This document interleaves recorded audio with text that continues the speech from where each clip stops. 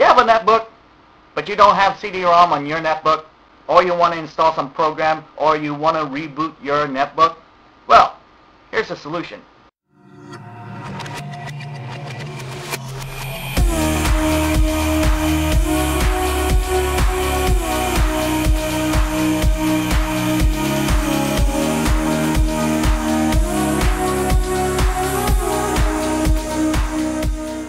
First, you need this. All you need to have is a Phillips screwdriver,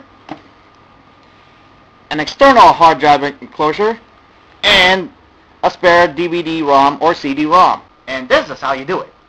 Make sure your hard drive disk enclosure is either IDE or SATA. So you can connect either IDE or SATA to your CD-ROM or DVD-ROM. To connect them, open up the hard drive enclosure. And then disconnect your hard drive disk. You could leave it open. Now connect the IDE cable and the molex to the DVD-ROM. Now make sure, if this hard drive disk enclosure has SATA, you might need a CD-ROM or DVD-ROM that has a SATA connection. It's a bad idea to leave it open, but as for now, this is for some emergency use. Connect your USB cable to your computer, and also connect your power outlet. Don't forget. Now let's turn on this baby. Here we go.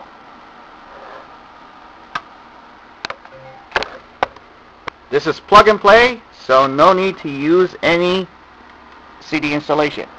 How about a little cumbia?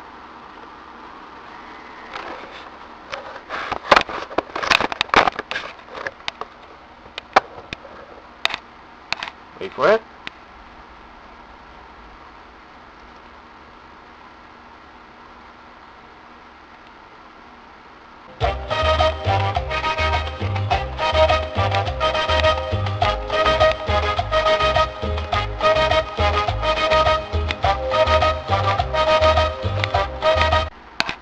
Now let's try an installation disk.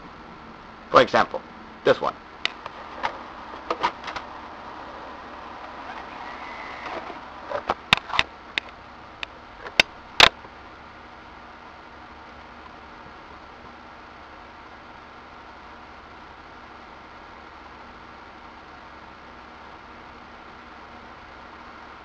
And there you have it.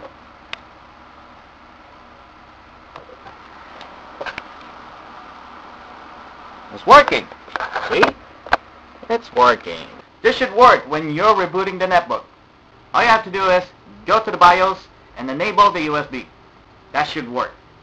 And set up the booting process. That should work as well. Alright.